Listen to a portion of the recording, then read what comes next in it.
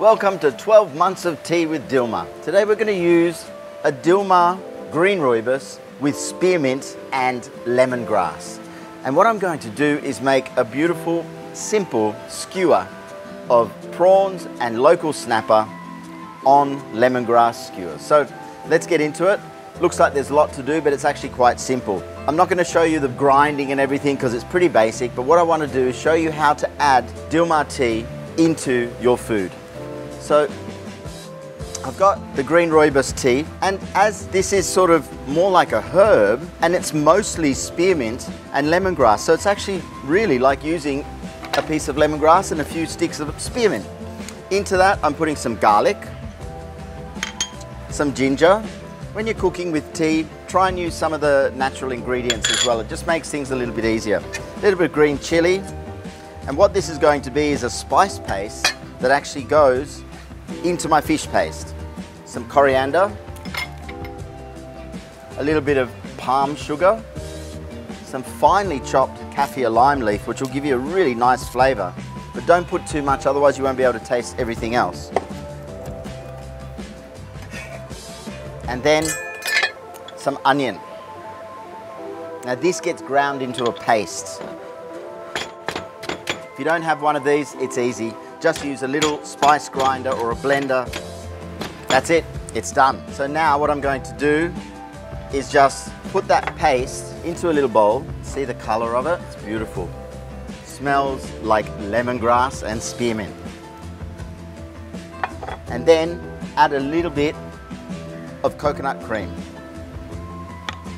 Now that gets set aside and mixes well together, and I'm going to add that into my fish paste. So what I'm doing with a lovely fresh piece of fish, hey, you just need to cut the bones out and also the bloodline and chop it.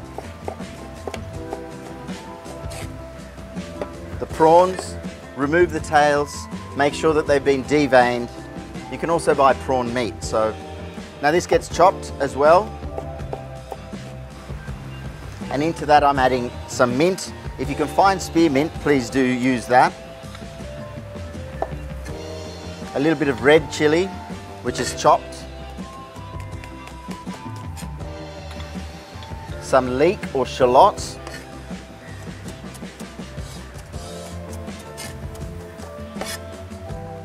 And then some lemon juice. Check these lemons out. Local bush limes. Full of juice, nice to eat. So now that that's done, I need to take my spice paste and my mixture, put it into a container, and I'm going to go and use a blender to chop it all up and blend it together. I take this away and I blend it, and I'll come back with a beautiful paste. So here it is, nice and sticky. Because the next thing I'm going to do is stick it onto a piece of lemongrass. And the reason I'm doing that is so that when we cook it, all the flavour of the lemongrass will go onto this as well. So just spread it around the piece of lemongrass and continue to do that. I've left it slightly chunky as well, so I'll do all of those and then we'll start to cook them. Okay, done. Now I can clean up and get ready to cook them. Well, I've left the skewers to settle and to stick onto the lemongrass sticks.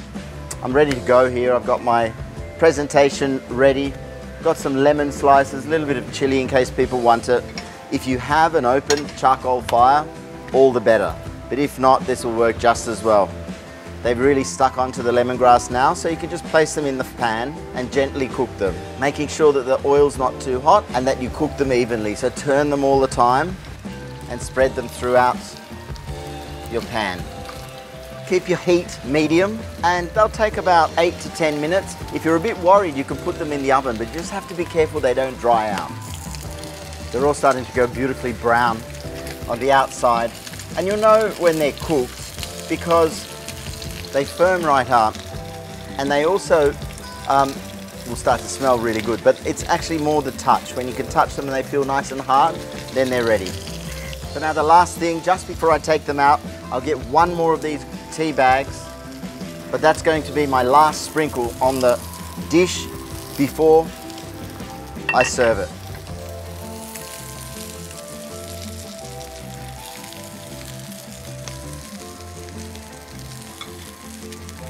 Last garnish on top.